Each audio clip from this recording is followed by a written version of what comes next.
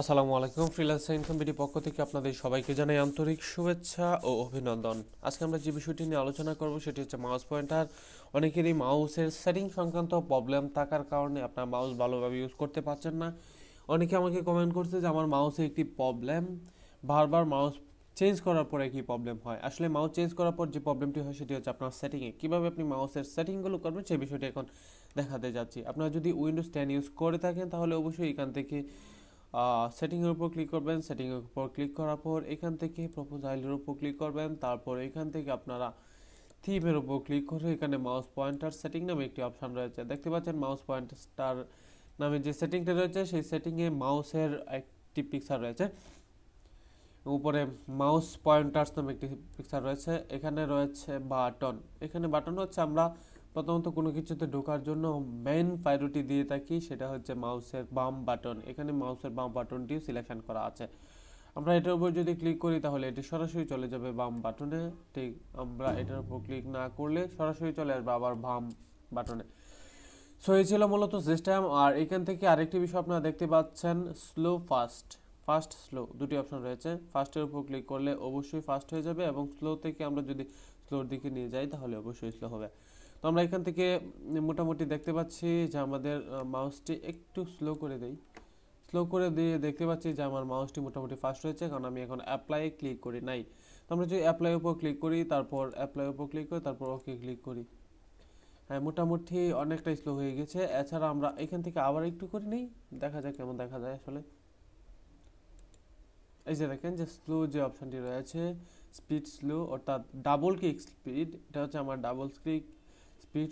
অত্যন্ত slowly click করলে ওখানে কাজ করবে, মানে এটা হচ্ছে ডাবল ক্লিক। যখন আমি এটাকে অ্যাপ্লাই করেছি তখন ডাবল ক্লিক করতে একটু প্রবলেম হয়েছিল।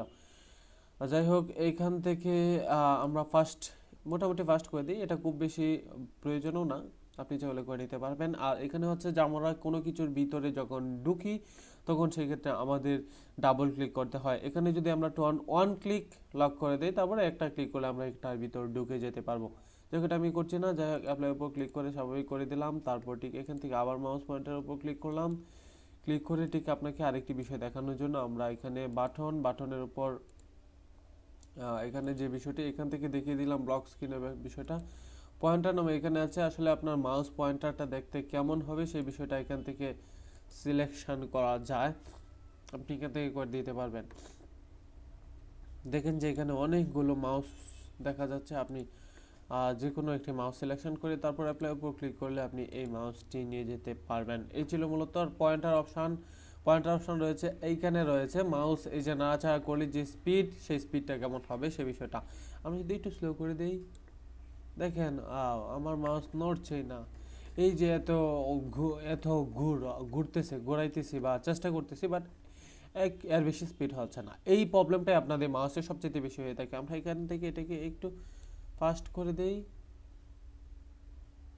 এখন দেখি ওয়াও, আমার নাড়ানোর আগেই এটা এত বেশি নড়ছে, কল্পনাই করা যায় না এত বেশি নড়ছে। আমরা এত ফাস্ট না করে দিলেও একটু, বা আপনাদের যদি ফাস্ট কম থাকে তাহলে আপনারা একটু ফাস্ট করে নেবেন। তো আমার যতটুকু আছে যথেষ্ট ফাস্ট আছে, সো আমি এটাকে আর এর চাইতে বেশি ফাস্ট করতে চাচ্ছি না। আপনাদের যদি এরকম ফাস্ট থাকা সত্ত্বেও অনেক স্লো কাজ করে তাহলে আপনারা ফুল ফাস্ট করে দেবেন। এই ছিল মূলত সিস্টেম মাউসের। আর এখানে যে বিষয়টি রয়েছে অটোমেটিক, এখান থেকে মোবাইল, এটা দরকার নেই, এটা আপনারা করে রাখবেন না। আর এটা হচ্ছে ডিসপ্লে একটা সিস্টেম। এটা যদি আমরা ক্লিক করি তারপর দেখবেন যে আমরা কাজ করলে আসলে বারবার মাউসটা ওভার হচ্ছে। এই যে এরকম না হলে এরকমটা দেখাবে। আসলে এটা খুব বেশি একটা প্রফেশনাল লাগে না, সো আমি এটা করি না। এটা আপনাকেও সাজেস্ট করি না। আপনার যদি ইচ্ছা হয়, আপনার ভালো লাগে তাহলে করে নিতে পারবেন।